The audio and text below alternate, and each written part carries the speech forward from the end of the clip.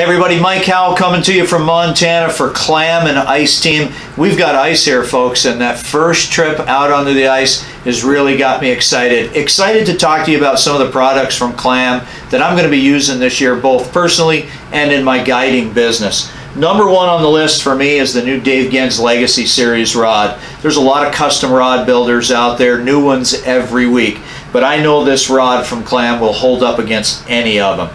Really cool wind grip texture on the handle. Really high-end graphite rod blank. Super ultralight guide train, high visibility tip. This series of rods is available in 5 lengths and actions, and this is the 24-inch ultralight noodle rod.